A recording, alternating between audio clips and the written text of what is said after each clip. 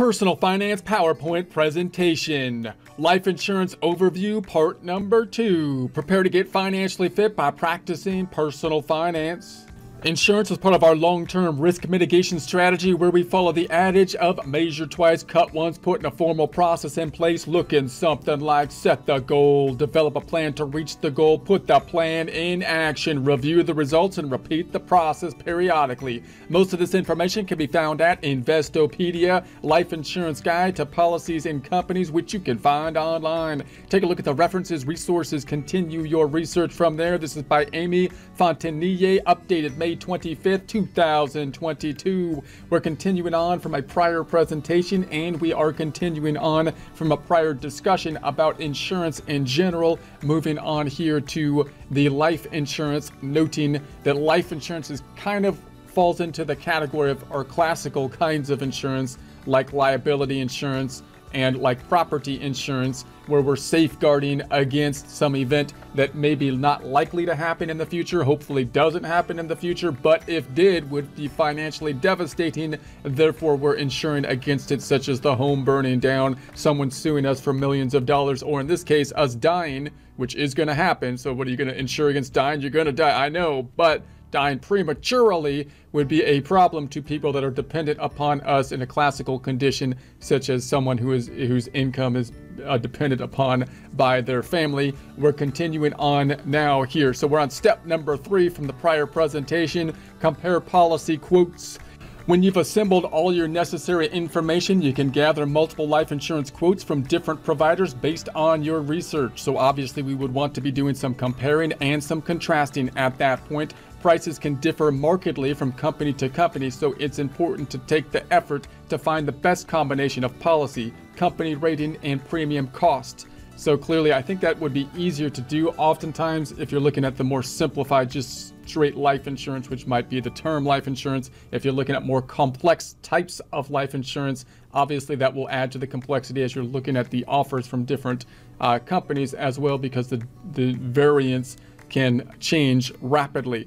So because life insurance is something that you will likely pay monthly for decades, it can save an enormous amount of money to find the best policy to fit your needs. Benefits of life insurance. There are many benefits to having life insurance. Below are some of the most important features and protections offered by life insurance policies. Most people use life insurance to provide money to beneficiaries who would suffer a financial hardship upon the insured's death.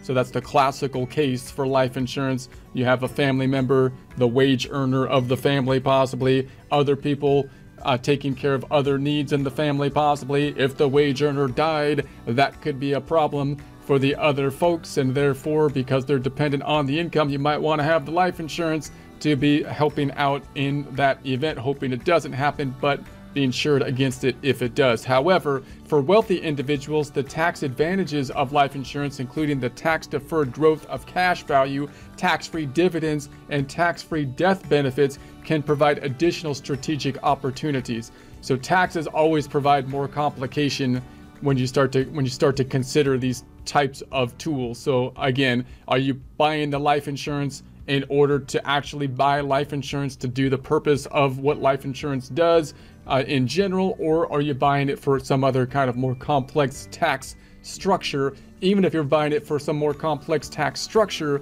I'd still go by the policy that if I don't understand it, then maybe it's not worth the benefits that I'm getting from it. I'd like to invest in something that I understand. Going forward is a general rule that you might want to, kind of keep in mind. So avoiding taxes. The death benefit of a life insurance policy is usually tax-free. Wealthy individuals sometimes buy permanent life insurance within a trust to help pay the estate taxes that will be due upon their death. So if you're a wealthy individual, you could have the estate taxes, which you might call, say, a death tax. So obviously you die, and if you have more than a certain amount of money, the IRS comes in and turns your corpse over and ruffles through your pockets and they take your money, right? It's a death tax. So then of course you're going to have these strategies that come into place for people to avoid the death taxes. Obviously the first thing you would think of is like, well, if I'm on my deathbed, then I'll just give all my money on my deathbed to my son or my wife or something, or some family member at that point in time. the government has figured that out, and then they try to stop that from happening at the deathbed, and so on and so forth, and the game plays out. So that whole genre of taxation and planning has a whole lot of issues with it, given, of course, taxes complicating things greatly. So this strategy helps to preserve the value of the estate for their heirs. Tax avoidance is a law-abiding strategy for minimizing one's tax liability and should not be confused with tax evasion, which is illegal. So if you start doing these kind of things, you're saying, well, you're setting up these instruments and so on in order to avoid taxes. Well, avoiding taxes, if it's illegal to do, then you're legally to do it, because you're able to pay the least amount of taxes that you're legally required to do. Whereas if it's evasion, that means you're doing something that it basically is illegal. You might be doing something kind of fraudulent. You're taking illegal steps to stop paying the taxes. What's the line between the two? Sometimes it can be a little bit cloudy on the line between the two, because certain tax strategies might not have worked their way through the law. So they might not be explicitly laid out in the law, and they're being worked out in the courts or something like that. So when you get to more complex strategies, it could be a little confusing in terms of what's the black and white, what's the line in terms of what's doable or not doable. And those are more complex questions that usually come into play for more wealthy individuals. So who needs life insurance? Who needs it then? Life insurance provides financial support to surviving dependents or other beneficiaries after the death of an insured policyholder. Here are some examples of people who may need life insurance. You got parents with minor children, classic kind of case here. If a parent dies, the loss of their income or caregiving skills could create a financial hardship. So they're dependent on you, the children dependent. So life insurance can make sure the kids will have a financial resource they need until they can support themselves. Parents with special needs are adult children. So for children who require lifelong care and will never be self-sufficient, life insurance can make sure their needs will be met after their parents pass away. So hopefully, of course, the children would grow up and be self-supporting at some point in time. Certain people aren't going to be self-supporting in that way, and you might need life insurance would be a tool or strategy to help them in the event that hopefully they're still going to live longer than you, but you won't have the same kind of support for your whole life for them. The death benefit can be used to fund a special needs trust that a fiduciary will manage for the adult child's benefit. Adults who own property together, married or not, if the death of one adult would mean that the other could no longer afford loan payments, upkeep, and taxes on the property, life insurance might be a good idea. For example, one example would be an engaged couple who take out a joint mortgage to buy their first house. So now you've got two people, purchasing the home, which might be more dependent on, say, one person's kind of salary and so on. So seniors who want to leave money to adult children who provide their care. Many adult children sacrifice time at work to care for an elderly parent who needs help. This help may also include direct financial support. Life insurance can help reimburse the adult child's costs when the parent passes away. So young adults whose parents incurred private student loan debt or consigned a loan for them. Young adults without dependents rarely need life insurance, but if a parent will be on the hook for a child's debt after their death, the child may want to carry enough life insurance to pay off that debt. Children or young adults who want to lock in low rates. This is probably the more common kind of scenario. The younger and healthier you are, the lower your insurance premiums. And that just kind of makes sense, of course. So if you're a younger individual and you're going to be paying into the insurance for a longer period of time, you might be able to lock in, you might be able to pay, lower premiums because you're going to be paying it in for a longer period of time. And statistically speaking, you would think it's less likely that you're going to be dying. So that would be a good benefit, a good deal to the insurance company. So a 20-something adult might buy a policy even without having dependents if there is an expectation to have them in the future. So in other words, if you're saying, I can buy insurance now, I'm young, I'm healthy, I'm not married, and so on, but I think I might get married in the future, who knows, or I might want to mitigate against my risk of getting married or something like that, so you buy the insurance now where it could be cheaper at that point in time, and then you might be lined up even if you don't have anybody dependent upon you at that time. So stay-at-home spouses. Stay-at-home spouses should have life insurance as they have significant economic value based on the work they do in the home. According to salary.com, the economic value of stay-at-home parent would have been equivalent to an annual salary of $162,581 in 2018. That's quite specific amount of home care costs. That's a lot more than I make.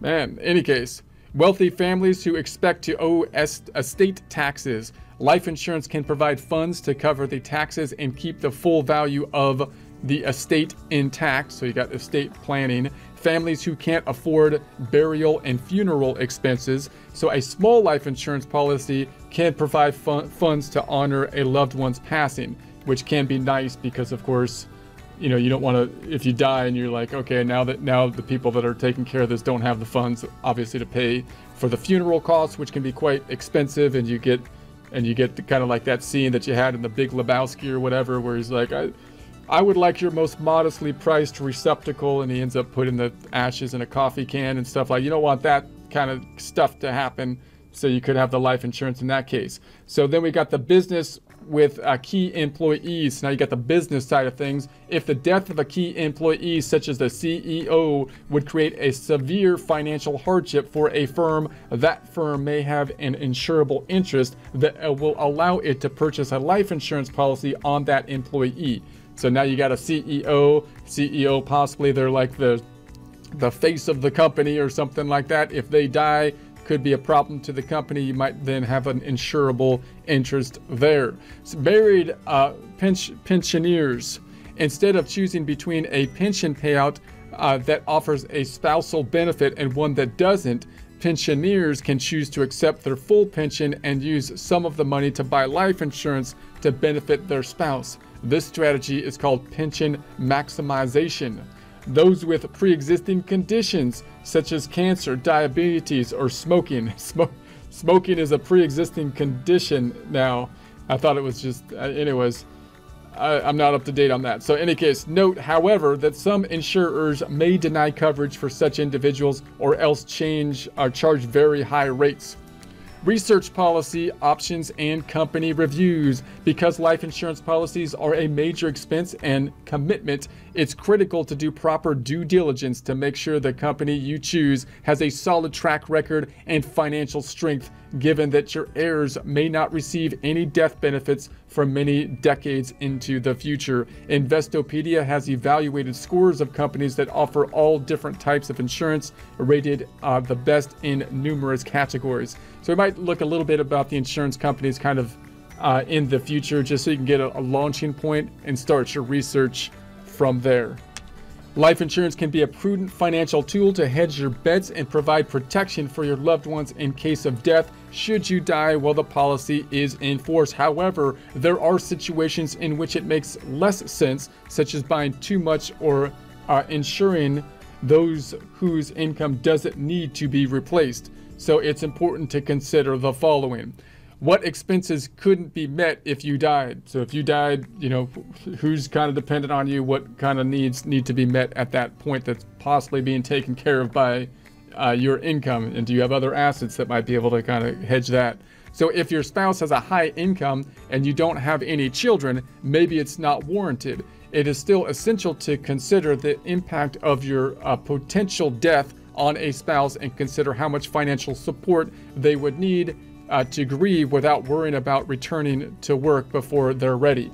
So even in that situation, if you don't have any dependents or something like that, it might be nice to have enough life insurance to take care of the funeral costs and whatever needs to happen for the grieving process and whatever. However, if both spouses' income is necessary to maintain a desired lifestyle or meet financial commitments, then both spouses may need separate life insurance coverage. Oftentimes these days, you got two working people that are dependent on their current income to meet their current lifestyle, and in which case, if one of them died prematurely, could hamper the other person's, lifestyle, obviously.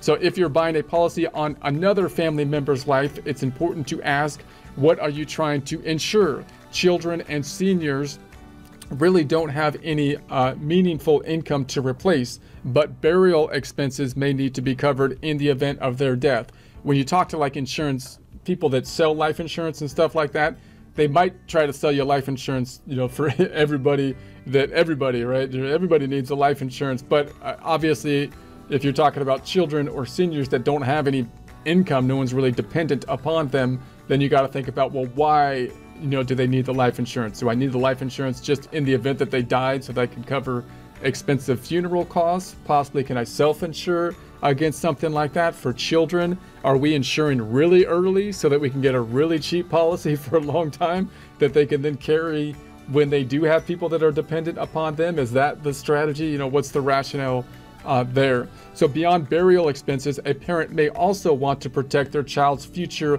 insurability by purchasing a moderate size policy when they are young. So that's the strategy for younger people. You're saying, okay, well, maybe they don't have anybody dependent upon them at this time, but if they get the policy now, it's going to be really cheap. Maybe you can lock in a really cheap, you know, rate at that point because you're going to be paying into it for a longer time. So doing so allows that parent to ensure that their child can financially protect their future family. So then if you lock in that lower rate, then maybe they're allowed to go start smoking and stuff, and they don't get, you know, because you already locked it in. So now they won't get penalized. I don't know. You don't want to do, that's not a good reason to start smoking just because you're locked into your insurance. But, you know, that might be a strategy. Parents are only allowed to purchase life insurance for their children up to 25% of the in-force policy on their own lives. Could investing the money that would be paid in premiums for permanent insurance throughout a policy earn a better return over time? So in other words, if you have permanent policies and you've got this kind of investment component to it, would it be worth more to basically invest it somewhere else? Would you earn more on it? So as a hedge against uncertainty, consistent saving and investing, for example, self-insuring, might make more sense in some cases if a significant income doesn't need to be replaced or if policy investment returns on cash value are overly conservative. How life insurance work. A life insurance policy has two main components, a death benefit and a premium. Fairly straightforward when you get down to the basics of it. You got the premium, you got the death benefit. Term life insurance has these two components, but permanent or whole life insurance policies also have a cash value component. So clearly, again, the term life insurance is just classical insurance, pretty basic to understand. Why are you buying it? Because I'm trying to insure against my dying and the impact it might have on someone that could or may in the future be dependent upon me at this point in time. The term gets a little bit more confusing. So one, we've got the death benefit. The death benefit or face value is the amount of money the insurance company guarantees the beneficiaries identified in the policy when the insured dies. The insured might be a parent and the beneficiaries might be their children. For example, the insured will choose the desired death benefit amount based on the beneficiary's estimated future needs. The insurance company will determine whether there is an insurable interest and if the proposed insured qualifies for the coverage based on the company's underwriting requirements related to age, health, and any hazardous activities in which the proposed insured participates. 2. The premium.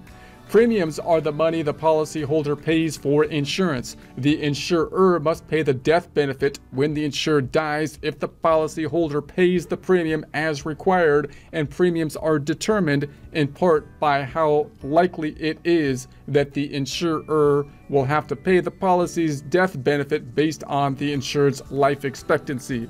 So obviously you're going to have to pay the premium. When you pay the premium, that will require the insurance company possibly to pay out to the beneficiary in the event that you die within the term. For example, the calculation of the premium will be dependent in part on their actuarial calculation as they put your numbers into the whole group of numbers, and it could be dependent in part on your particular risk factors, including the smoking thing.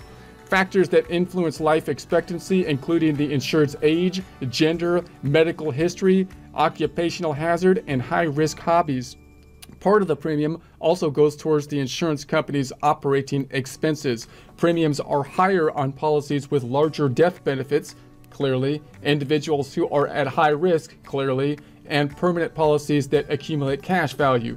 Clearly, right? Because all those things, one, the premiums are going to be higher if you have larger death benefits, meaning if I die, I want you to be paying out millions to these people. Well, that's gonna cost more on the premium side of things. Individuals who have high risk, so if you're smoking on railroad tracks as you sleep, you know, with the lighter still open because you like to light your cigarettes with, you know, a bonfire on the railroad track, you know, that kind of thing, well, then that's going to increase your risk, you would think. And the permanent policies that accumulate cash value, because that's kind of like an investment as well. So you're kind of combining two things together. So you would think the premiums would be higher for them. Number 3, cash value. So this is for the non-term.